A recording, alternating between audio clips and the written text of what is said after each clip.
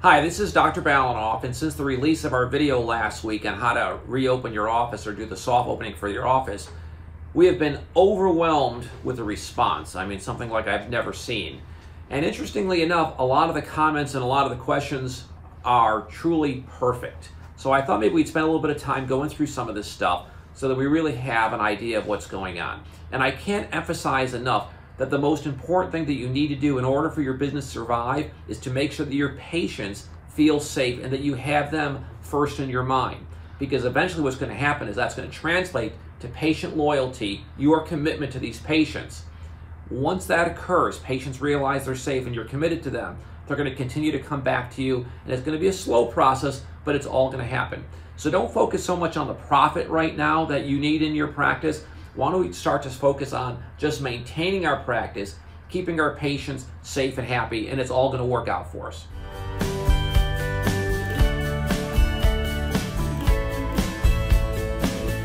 One of the first questions that came up are small offices where there's a dentist, one dental assistant, one hygienist, and one front desk. And they were concerned about how they go forward trying to see hygiene patients, because one of the recommendations we talk about is using the HVE during the hygiene visit. And of course, hygienists are worried about how do I hold an HVE, which is really difficult to hold with one hand, and operate a Cavitron or piezo scaler with a second.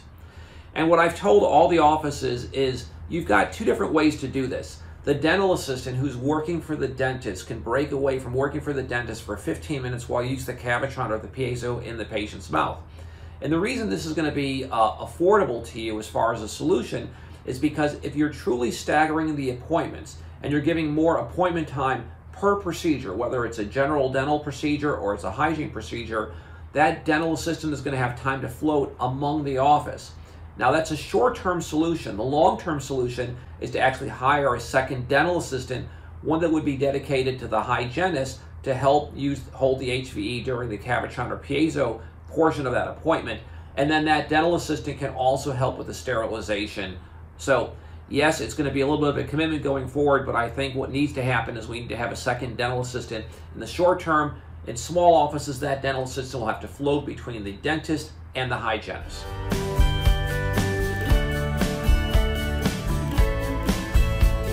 The question of gowns, how often we change them. So here's what's being recommended, and I certainly recommend this as well. You have to think about your operatory where you're actually performing your dentistry as a surgical operatory or surgical operating room like you would have in a hospital. So in a hospital, when I would do a surgery, I would wear a gown, and then when I left that operating room, I would take the gown off and I would go into a common area. That common area in a dental office becomes the hallways and other rooms within that dental office. So when you're in an operatory doing a dental procedure or a hygiene procedure, you're going to wear the gown for that patient. If you're the hygienist and you need to get the doctor so that the doctor can do a hygiene check, you're going to take your gown off, leave it in the room, go into the hallway, go to the doctor's where the doctor's working, knock on the door on the doorway of where the doctor's working, say I need a hygiene check, go back to the hygiene room, put that gown back on. The dentist, when he leaves or she leaves the operatory where they're doing dentistry, they're going to take their gown off, go to the hygiene room. There should be a separate gown for them in the hygiene room. They're going to put that gown on and do the examination for the patient. Please do not wear the gowns in the hallways of the dental offices. The gown is dedicated to that patient in that room for that procedure. At the end of the dental procedure, whether it's a dental procedure or it's a hygiene procedure, the gown and the gloves and everything get thrown away. As far as the mask that you're wearing, you can wear the mask in between other patients because you're going to be wearing a face shield, and the mask is between your body and the face shield and the patient. The face shield is really an important part to this entire procedure. And what you're going to find out is that face shield gets quite soiled with the aerosol that we use either from a hygiene procedure or from a dental procedure. And that mask, that shield can be cleaned in between patients with soap and water, and you can feel very comfortable, and it's a very effective way to go forward. You don't need to replace the shield other than after many, many weeks of using that shield.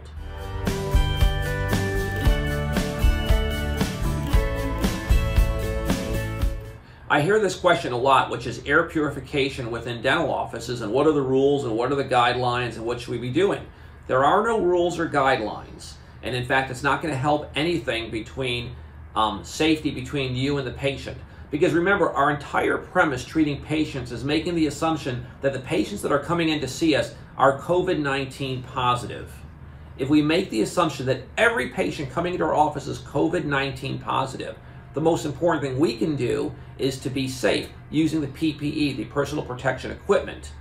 The air purifier in the operatory or in the office is a nice thing to have, but it doesn't make you any safer from the patient. It turns out that the COVID-19 virus is a heavy virus, and once it gets combined with an aerosol spray, it's going to settle on the countertop and over the top of our patient. So if we make the assumption that everybody has it, once the patient leaves the operatory, we're going to clean and wipe everything down, and all the draping that we use to protect our equipment is going to be removed and discarded. So although it's going to make our patients feel safer, it may make the staff feel safer, and it's a great thing to do. I'm not dismissing it at all. It kind of gives us a false sense of security about what it is actually doing. So if you have it, great. Should you order it? Certainly, I think it's a great idea, but you can certainly see all the patients you want to see without a HEPA filter, air purifier inside the operatory or in the office in general.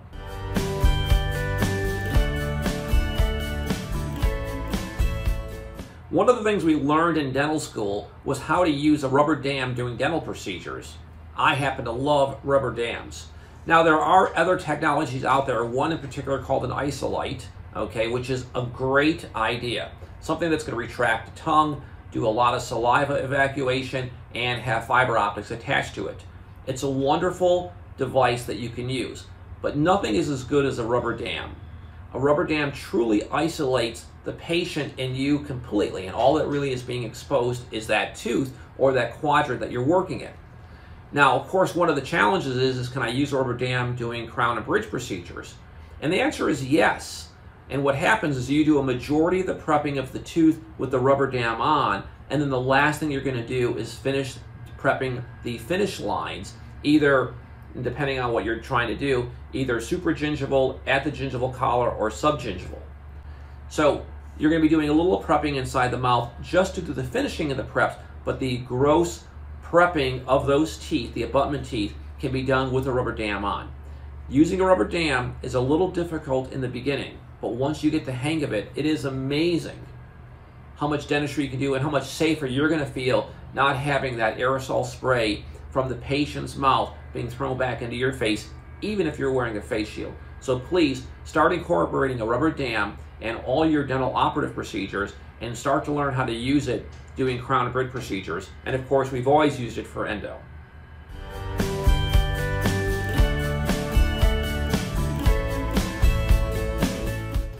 So one of the reasons I suggest that we give more time per dental procedure is so that we can start to explain some of the new things that we want to incorporate in our office. So for example, a rubber dam. So as dentists, as hygienists, as dental assistants, we understand what a rubber dam is.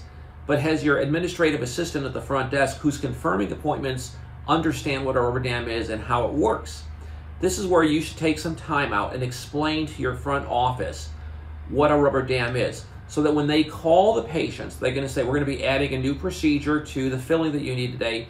We're going to put this little piece of rubber around your tooth, and the piece of rubber is going to be held in by this little clamp, and that tooth becomes isolated from the rest of the world. And it allows the dentist to be able to see that tooth and only that tooth and work specifically on that tooth. This way, any of the saliva that you have inside your mouth is not going to get blown back up into the doctor's or the dental assistant's face.